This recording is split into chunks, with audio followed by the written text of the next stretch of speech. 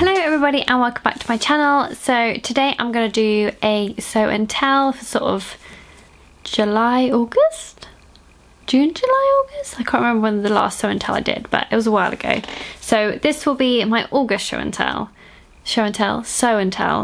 but I'm just showing you everything I've made since the last video. So the first item I'm going to talk about is the top I'm wearing.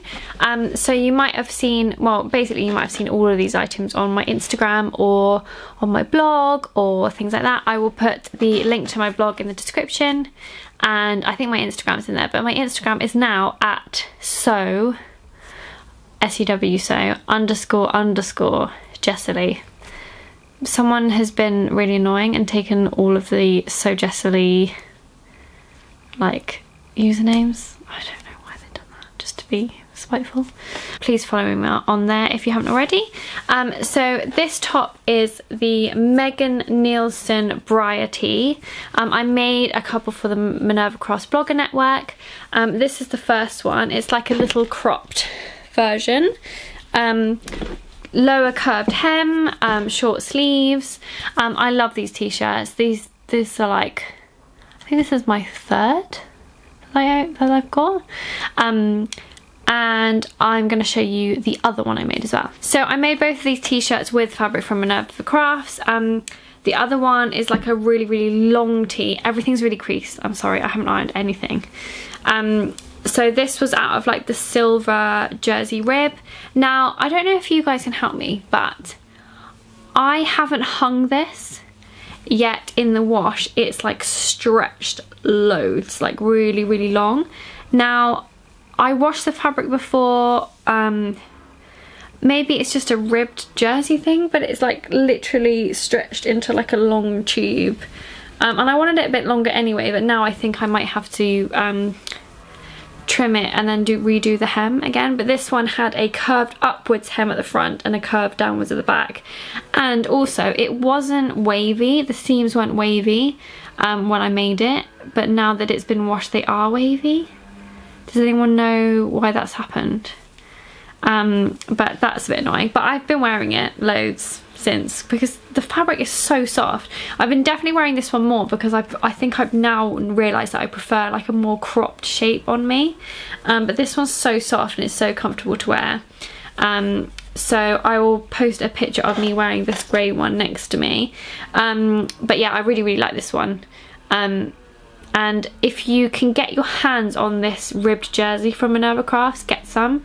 I have it in this colour and I have it in a dark grey, and honestly they're the softest fabrics I've ever bought, so I definitely recommend them. Okay, so the next item is creased. My mom's gonna kill me. But it's the Lola dress by Wear Lemonade. Again, this was my July post for the Minerva Crafts Blogger Network. It's Wear Lemonade patterns are a French company. They have their own like clothing as well as patterns. So it's got this cute little collar with a hook and eye and a little open yoke, and then cute little collar at the front, little pockets. I'm now calling this my Alice in Wonderland dress. If I put a picture of me here, you'll see that I definitely look a lot younger when I wear it. I think it's just like the boxy shape and sort of like the gathered skirt, but it has got pockets, and you know how much I love a pocket in a pattern, so that's a bonus. And I do really, really like this dress. I wore it for my birthday and it was really, really comfortable. It's a bit, like I said, it does make you look a bit younger. But I mean, I don't really care. It's cute. I love the little collar. I love this chambray fabric that I made it out of. Yeah, I really, really like it. If you don't look at my Minerva Crafts Blogger posts, I will put the link in the description so you can go and have a look, but you'll see some more pictures of me wearing it, and yeah, just tell me what you think. Don't be horrible, but just tell me what you think. Okay, the next thing you've probably seen in a few of my other videos, but I did finish off my tropical print Peak t-shirt. So the Peak t-shirt pattern is from Wendy Ward's new book, Sewing with, or Beginner's Guide to Sewing with Knitted Fabrics. And I recommend this book to anyone who like sewing with jersey. I also recommend Tilly's book Stretch, Tilly and the Buttons book Stretch, because that's amazing as well. But the Peak t-shirt is now like one of my iconic sort of staple t-shirt patterns. I like the shape of it. I sort of crop it quite short, and you know how much I love this fabric. I was so glad I got another top out of this fabric. And someone who I was chatting to on Instagram the other day has made the same t-shirt in the same fabric, so now we are tropical twins. But yeah, I absolutely love it. Absolutely love it. I love everything about this fabric, and I love this t-shirt so much. So thank you, Wendy Ward, for your gorgeous patterns. Okay, so you would have already seen this because I did a sew along on it, but I just thought I'd put in this video anyway because I have made it in the last few months. So if you didn't watch my sew along, a company called Dovetailed in London, who specialise in African print fabrics, asked me if I could make something with some fabric. I couldn't decide which fabric I loved the most on their website, so they surprised me with this one. And I've made a pair. It's actually the By Hand London Holly jumpsuit pattern, but I modified them to be culottes, so they're like wide leg culottes. Now Eliza Lex, who is the co-founder of By Hand London, did a blog post on how to change the Holly jumpsuit pattern into culottes, so I basically just copied that pattern. But if you do want to watch me sew it on my channel, there is a sew along from start to finish on how I made these, so if you like them then great. Again, I'll put the link in the description for the Dovetailed fabric, because some of their African print fabrics are incredible. Like, the designs are stunning, and now that I've worked with African print fabric, I definitely will do it again. Also, both sides, printed both sides, so even the inside of your trousers looks just as cool. So I love these so much. Okay, so the last thing is my most recent make, and it's another Wear Lemonade pattern. It's called the Mona jacket. Now, you all know how much I loved this fabric when I got it. The fabric is from Minerva Crafts, and it's an art gallery fabric, and it's actually called like Mexican Fiesta or like Mexican Summer or something like that. But I love this fabric so much, and if you saw my fabric stash video a while ago, you know how excited I was. So I finally made this jacket with it. Now, this jacket is like a cropped style. It's got a really nice open angled zip. These are just snaps for show. They're not actually doing anything. But this looks so good on. I'll put a picture up here. I love this jacket so much, and my sister thought I was a bit nuts when I showed her, but I just think it's so fun. I love the fabric. It's just a really nice style, and I must say, I think it does suit me. Not just the crazy design, but the style of the jacket as well.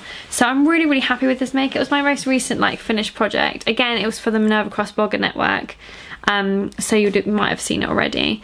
But I just absolutely love it. Like, if you don't like this jacket, there must be something wrong with you. Not in a horrible way, but it just makes me so joyous, and I just know that when the sewing school is open, I'm gonna be wearing this jacket all the time. I just can't wait. I just can't wait to wear it. I love it. So this is the Mona pattern, the Mona jacket pattern from Wear Lemonade if you want it. So before I leave you, I just thought I'd show you the progress of my denim jacket. So as you know, I've been really, really busy opening up sewing school. I've been toing and froing, doing painting, furniture building, blah, blah, blah, blah, blah. So I don't actually get that much time to sew. I've just been sort of meeting deadlines for blog posts and like other people's stuff, commission work, magazine commissions, blah, blah, blah, blah. And because the Mesa jacket is just like a casual thing for me, I haven't actually had that much time on it. So I thought I'd show you the progress. It's by far the most time-consuming thing I've ever made. One, because the pattern pieces took so long to cut out because there's so many of them. And two, because this would be really handy once I got the sewing school open, so that I can rig up two machines, one in top stitching thread and one in normal thread, and then have my overlocker as well. Because also when you're putting each section together, you sew it first, then you top stitch it, then you sew it, then you top stitch it, then you sew it, then you top stitch it. So it takes ages. So if I could have 2 machines that were one with top stitching thread, one with normal thread, then like it would make the process a lot quicker. So I've only actually made like the jacket part of it. So I mean, I'm still pretty pleased with it. I did realise that because I was working, I've been mainly doing this in the evenings, I have got this top bit of denim backwards. I don't know if you can notice that, but it's slightly paler than the rest of it. But I think that looks quite cool. And I did it on this side as well. I mean, at least it matches. So that's the front of the jacket so far. And I've done the collar as well, and that's the back. So, I mean, it does look like a cool denim jacket. But I mean, I look like a bit like a biker if I wear it like this, just on its own. But obviously it needs buttons and whatever. But so far I am really happy with it. I just think it's taking me so long, and because I don't have enough time to dedicate just to making this jacket, it's going to take me a while to complete. So I'll probably only finish it like after the sewing school set up.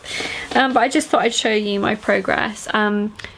I was going to do a sew along with it, but I started filming the cutting out progress and then leaving it and coming back, and I just thought, this isn't going to work because it's going to be, most of the filming is going to be done in the dark and it's just going to look very strange.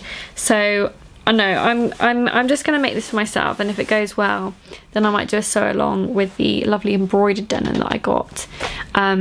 So keep your eye out for that. So I hope you enjoyed this video. Make sure you give it a thumbs up if you did, and comment below with any pattern recommendations or comments on the things I've made, and hopefully I will see you next week for another video. Happy handmade, everyone!